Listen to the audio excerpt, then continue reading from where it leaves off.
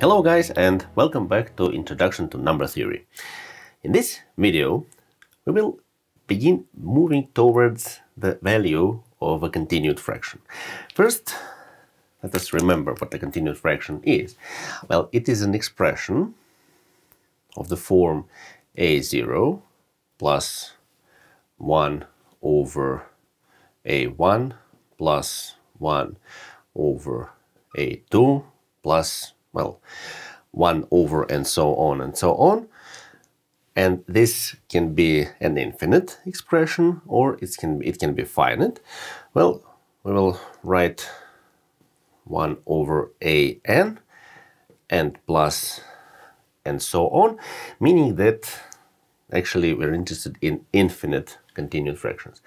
Here a0 is an arbitrary integer, and all of the other a's, a1, a2, a3, and so on, an, are positive integers. Well, in order to get closer to the value of such an expression, we can consider parts of this expression. Well, for instance, a0, well, it's simply an integer. Or a0 plus 1 over a1, it's a rational number. Or we can consider the first three floors. Well, you understand what I mean. It is also a rational number. Actually, if we consider any finite part of this continued fraction, it will be a rational number, because we know that finite continued fractions correspond to rational numbers. We denote this finite part as Pn over Qn. We call it a convergent.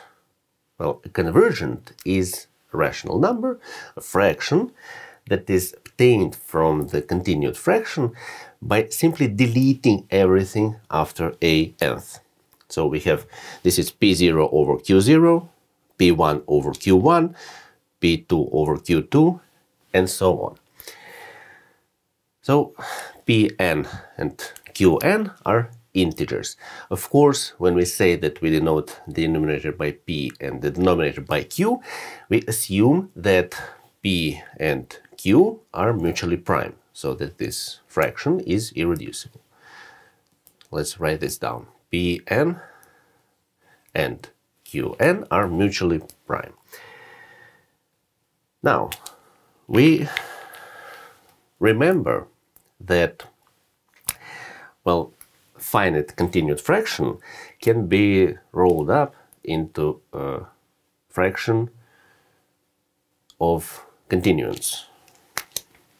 Let's write this down. We understand that a0 plus 1 over a1 plus 1 over a2 plus and so on, but only to the a(n)th, plus 1 over a(n)th in the end, so a finite continued fraction, is equal to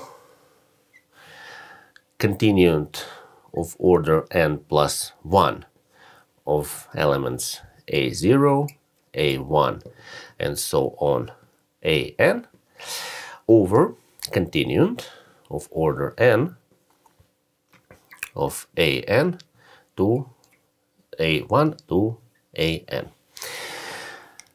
And when we substitute variables in continuous, continuant in the polynomial, when we substitute variables in continuant by numbers, we obtain an integer number.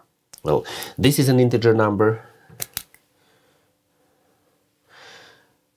and this is also, the denominator is also an integer number, an integer. So we understand that fraction P over Q, Pn over Qn, is equal to the fraction K over K. But the question is,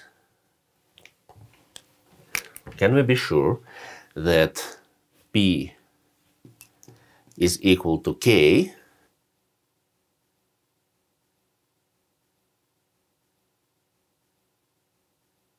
and q is equal to, well, k in the denominator.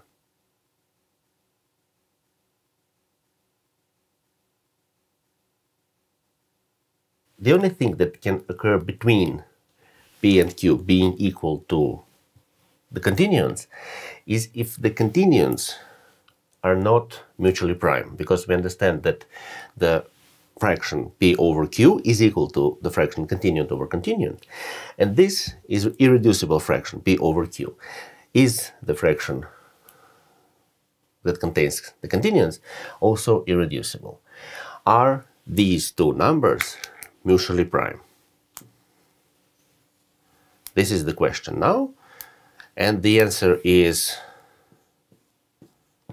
yes, they are. In order to prove this, and this will also be the proof of these equalities. So this is a big question and this is a small question. And both questions have positive answers. In order to prove this, let's recall the recurrent equation that connects continuants k n plus 1. Well, I'll simply write it without variables. Is equal to a0 multiplied by k n plus k n minus 1. So if these two continuants, actually these are already not continuous but certain numbers, integers, if these two integers have common divisor, then this integer here is also divisible by this common divisor. Also, if these two integers have common divisor, then this integer here is divisible by this common divisor. So from this we conclude that the greatest common divisor of kn plus 1 and kn is the same as the greatest common divisor of kn and kn minus 1. Because these two integers, this pair of integers and this pair of integers simply have the same sets of common divisors. Since this equality can be continued, all we need to check is whether the first two continuants are mutually prime or not. But the first two continuants, let's recall, the first one is k0, and k0 is simply equal to 1. And the second one is k1, and k1 is simply equal to, well, it's variable. So it's some integer, let's say x, but